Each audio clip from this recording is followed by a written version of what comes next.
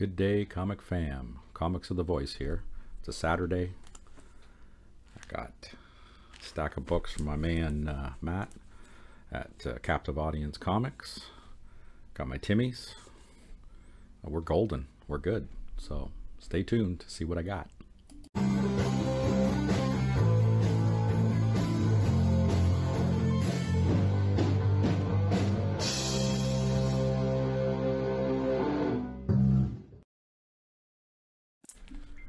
Alright, comic fam, I got the Voice here, and I went to my guy Matt. I haven't been in a couple of weeks because I've been sick and dying, so some of these are from Christmas time because Matt at Captive Audience Comics, he'll put up promos and stuff and he'll give you some deals. So I'm always looking for my Wonder Woman from the volume 2 to complete that 226 issue run. And I've got hundreds to go, or 100 and change, so I'm just plugging away at it. So I got one of the annuals. I think this is one of the ones that I got a deal on. I think he originally had it for $5 and then I got it for $4 because he had like 20% off or something. This is one of the $2 finds, issue 144. Some wicked artwork on that. It's good old John Byrne. Yeah, this one was a $4 book and I got it for like $3 basically. Issue number 129. I think that's an Artemis. I can't remember. I'll have to look that one up. And then I've been getting a lot of Stephen King comic books, but there's also another writer that I love, Anne Rice. And she did a book called Servant of the Bones. And I had no idea that she'd actually gone in with IDW and did a comic book. So I've been finding up all these Anne Rice books in the comics, which is really cool. So I got issue 1, issue 2. Really nice covers too. These would be tough and high grade, all black covers like this. Oh, glare. Goddamn glare. It's that ring light of mine. I turned it away, but it still wants to glare. Still messing around. Once I got my basement comic book room completely renovated and stuff, I'll set up a permanent studio down there. Nice little skeleton cover there. Issue number 3. I don't know if there's more issues to it. I got to look it up to see how many are in the run, because it's a big book. So I imagine she's like Stephen King when he did the Dark Tower series.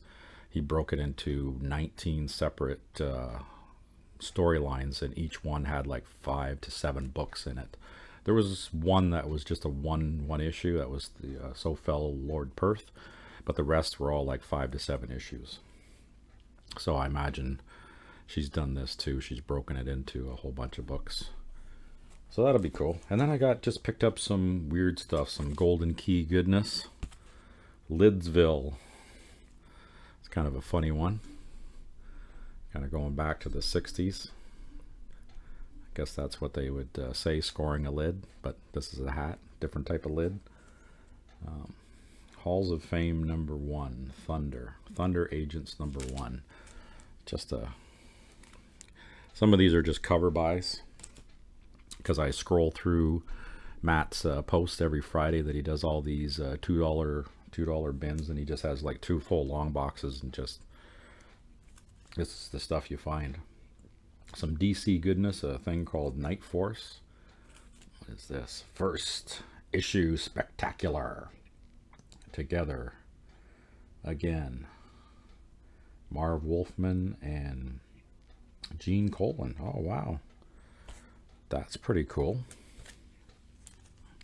So Marv Wolfman, had no idea. I just thought it was a neat cover, so I snagged it up. So some DC goodness. Looks like it's about the 1980s. This one's just a brand new one that just came out not too long ago, I believe. Didn't this one? I think so, but it was only $2, so Justice Society of America. I think I might have paid full price for that one, but I got that one for $2. Another one that's just a cover buy. It was really cool because, you know, spaceship and sexy lady.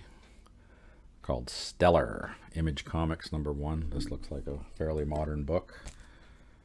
Yeah, it's probably a modern one. Then the last two are my DC goodness. Again, $2. Can't beat it. This one I've been slowly working on the original run for is Mr. Miracle. So this is issue number 10. It's not in the greatest of shape, but hey, $2. I think it was it was listed for $6, and I paid $2 for it. So gotta love that. So Mr. Miracle, and then some Kirby goodness with the New Gods. The Odyssey is over. But actually, I don't think this one is Kirby. This is a new format. Oh yeah, by Evanier, Cullens, and Lewis. So, but it's got that same kind of look to it. So, not bad. A couple of DC books, some Gold Key, and some oddballs, and get my Wonder Woman stuff going on. So, that's my unbagging from Captive Audience Comics. So, hope you guys enjoyed, and we'll see you on the next one.